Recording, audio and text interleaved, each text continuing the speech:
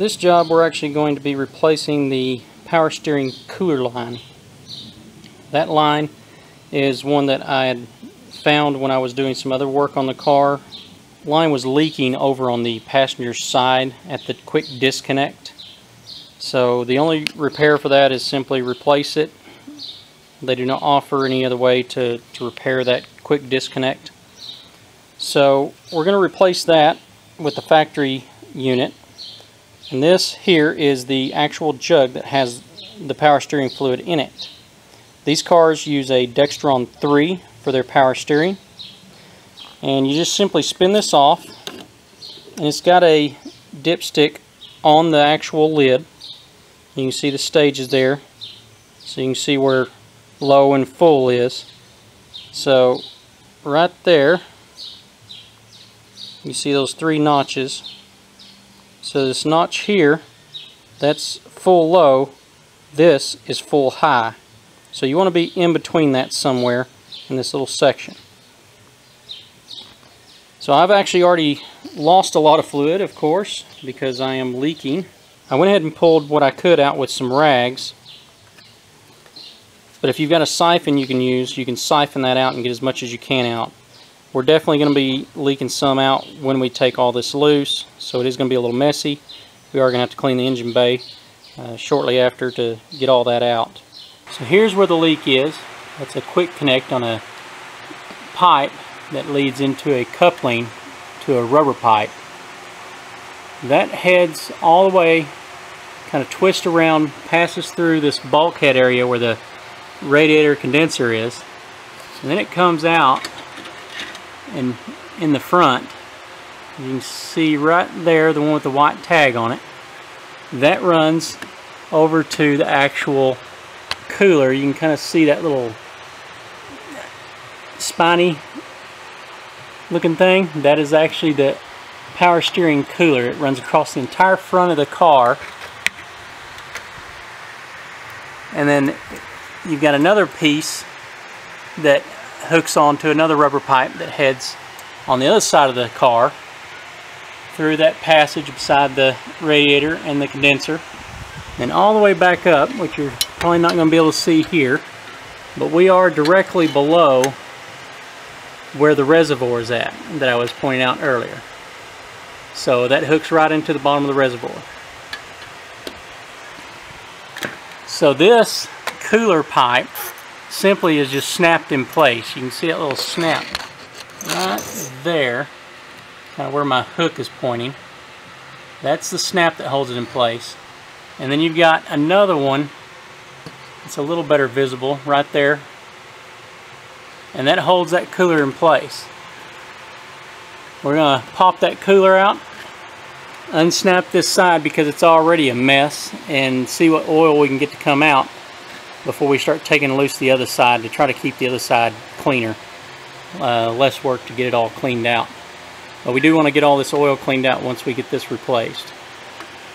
As you see, it's been kind of going across some of my bushings here, there, and the sway bar bushing as well is a little wet. So we want to try to get those cleaned up and dried off as best as possible. Here's the part number that we'll be using today. It's a genuine Jaguar part. It's MJ88084AB. It's this one right here. So that's going to be the one that you're going to want. And here it is outside the car, the new one. As I said, you got this kind of spiny section here. This is all to help radiate heat off of the fluid. And we've got the pipe here. This is going to go up to our reservoir. And then we've got this pipe here that has the quick connect on it. And you see it's got rubber seals down in there.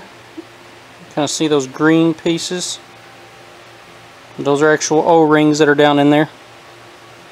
You might be able to pull the old ones out and try to find ones that fit, but it looked like it might even be leaking where it has actually been crimped.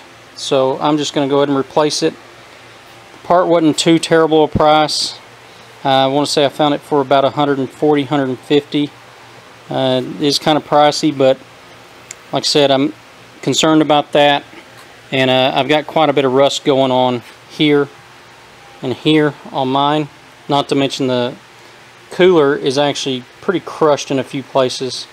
So I think this car is, well, I'm sure this car has been in a wreck at least once in its life. So we're going to see if we can make that a little better. The spot I want to show you here, that way you can see it up close, because you're not going to get to see it so much in the car. You can see it's got 4 tangs in there. Kind of hard to see, but there's 1, 2, 3, 4. So each one of those is pushed inwards. So as they go past a flange on the pipe, that locks it in, keeps it from letting go. So you have to have a special tool typically to get these out, but because we have a new part, I don't have to really worry about it too much. I can actually just get in here with the screwdriver, pry these back, and even break them if I want to, because I'm not going to be reusing it. I'm going to be throwing it away. When you actually have a new part, it makes this job a lot easier.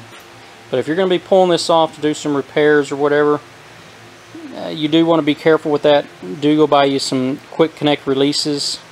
They sell them in a lot of different stores. They're not terribly expensive, and that'll make this job a lot easier than trying to wedge a screwdriver in there and slowly pry it off. Here's an example of some of the quick release tools I was talking about.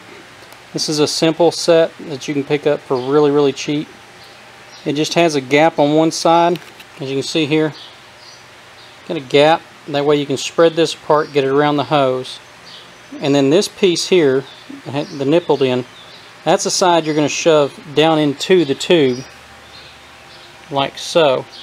And that will push the actual retainers out and allow you to slide the pipe off. So cheap little tool, comes in real handy. They make other designs that actually have a kind of a scissor action to them, like this. And what they'll do is they'll put a rubber band on those sometimes in the middle, so when you pull it apart, it'll go around the tube. It'll have a little bit of a handle on it because of that, and it'll hold closed just like this does around the pipe. But that little handle gives you a little leverage to push against that if you're having trouble getting those pushed in. These here, of course, it's just simply get it around there and then push it down with your hand. As you pull the pipe loose, this will slide out with it. Started taking the cooler off. I got the passenger side off with the quick connects, but now I'm over on the driver's side, and what we got is 2 hoses on here, one to the pump and then one through the cooler, and then it comes back around to the other side of the pump. So you've got a smaller line here. That's the lower line. That's the actual cooler line coming back up here. It's got a quick release clamp. As you can see there on the top one, it's got one just like that on the bottom one. And I use a special tool to get that off because it is in a very tight area. I don't know if you have one, but if you do, great. If you don't, I would suggest getting one if you plan on doing this kind of stuff. These come in very handy for really tight areas. This here is an actual clamp. It's got multiple teeth on it for different occasions. It's a universal tool, and it's on a cable and then a lock here. So it works very similar to like a wood clamp, except for having the cable and the metal clamp on the end. As you pump this here, this trigger, squeeze that, your clamp closes. And it's got a retainer here that locks it. So once you have that clamped, it's going to hold that clamp open so that you can slide it off. And when you're ready to release it, you just push this. Of course it releases and it opens up down here. Real quick and easy. So that makes it easy to get down into areas that are a lot tougher to get into with a pair of pliers or whatever it may be. Now that we've got this loose and I've got that clamp slid back, and hopefully y'all can see that, I'm going to have to take a pair of pliers and just kind of work that loose. But I went ahead and took the bracket off as well that holds this jug in place. As you can see, it's just flopping around. And that bracket right here, it mounts onto the car. If you were to look at it from the same angle we're looking at the tank from, it mounts just like this. And you've got these 2 rubber grommets here with steel pins in the middle of them. that slide over some studs that are on the ABS module. So on this front side here, you can kind of see down there, got a stud right here. Hopefully you can see that. And there's one just a little lower than it. So those two studs actually hold it on, and then you've got two flange nuts that hold those in place. Just a couple of Newton meters there to hold that on. Nothing crazy tight. And same thing for the reservoir clamp. Once you get it in place, there's a long bolt that squeezes this around the reservoir. Now we've got the hose off the jug. It's got this kind of bend in it here. We can pass it through this passage. So we're going to push it through. And it's actually already loose on the other side. But it just passes through this kind of foam buffer here out towards the front of the car. So it's really loose now. Try not to tear that buffer up. You can see the hose here coming out right here. It's actually catching on the hood support. You just got to pull that. There you go. There's the old one. As I said, you got quite a bit of rust going on here. It's part of the reason we're going ahead and replacing it. It's going to fail in the not too far future. You see, we have, from being in the car for so long, it has kind of changed its shape a little bit, but that kink is there to be twisted back into the jug, because the jug actually has the nipple that comes off the side of the jug, not the very bottom where it just shoots straight down. So it does kind of shoot out from the jug at a 90. And here you are on the other end. You can see when I started prying on it, I had a feeling it was probably going to break anyhow. Sure enough, they broke off with little to no trouble. That plastic was pretty old and worn out. The leak was actually showing to be possibly even further up on this here. You can see all the fluid, because this actually points down, but yet there's fluid in here when I squeeze it. So it could be even leaking at this clamp onto the rubber hose. And then once again, more corrosion. And as you see, our cooler is not the greatest of shape anymore, so it's not going to be giving you the proper cooling that it should. Not that I could see that that would be a huge problem unless you're doing some kind of aggressive driving where you're constantly turning, you know, going through the bends and everything. So that might actually cause an issue there, but here we don't have a whole lot of that, and I don't plan on doing any kind of a track on this car. So we're going to be running this new one in.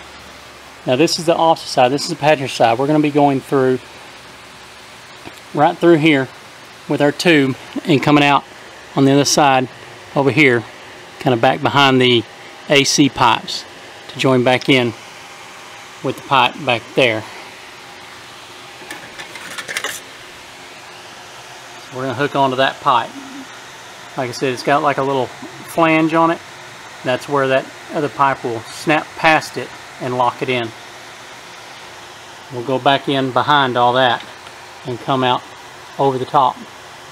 You can see right there on the frame, there's a C clamp right there. And that's what we're going to snap into. Here we are on the driver's side. I've already got the tube pushed through. So that rubber pipe is passing through right next to the radiator and condenser. Here's the passenger side that has a quick connect. It's once again passing through right beside the radiator and past that rubber foam there. And over here on this side, we've come around, like I said, back behind the cooling system. And you got some pads there to help keep that hose off the cooling system. It's built onto the hose itself. And then we've snapped back down on that steel pipe. I'll have to wipe that off a little bit more to get all that residual oil off. We got the pipe on. To get that pipe on, because it's brand new of course, the rubber's going to be real grippy. So I took a little bit of the old oil, got just a touch of it on my finger, and rubbed it around the nipple that it was going to slide onto. That helped that tube slide on a lot easier than trying to push it on without any lubrication. Got that on. I went ahead and left it loose like this and put the clamp on of course, put it on before I put the tube onto the reservoir, but to slide it back up, I just did it right here by having this loose. So for people that don't have that tool I showed you earlier, that may be another option for you, is go ahead and take that bracket off like I mentioned before, get this up out of the way like this, then you can get to those clamps a lot easier rather than having to have the special tool. So there are workarounds for those kind of things, and of course it's usually take more stuff off if it's possible, and that'll enable you not to have some of those little special tools like that. I wanted to point this out right here.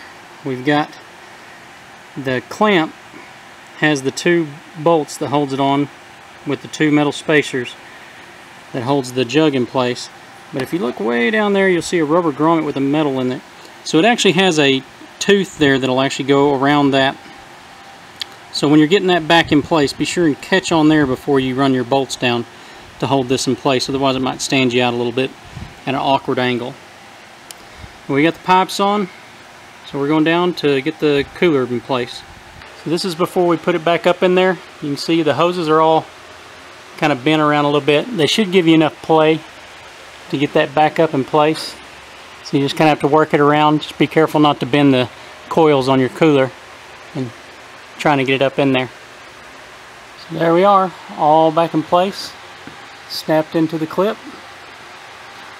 You see there, a little clip right in front of the coupling, and then back over here, snap onto the clip. Like I said, you just simply have to bend it around. The hoses will give you plenty of play to kind of move around. Just make sure you check your hoses when you're done to make sure they're in place and not rubbing on something they shouldn't rub on. So there we go.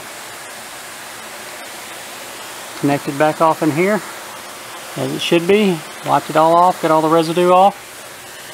As I mentioned in pretty much all my videos, you've got this stuff loose. It's a good time to clean up anything you need to clean up. Everything's back in place, so we just need to of course refill the power steering system and do a bleed on that. And I'm going to have a separate video for that, so look out for that to finish up this job.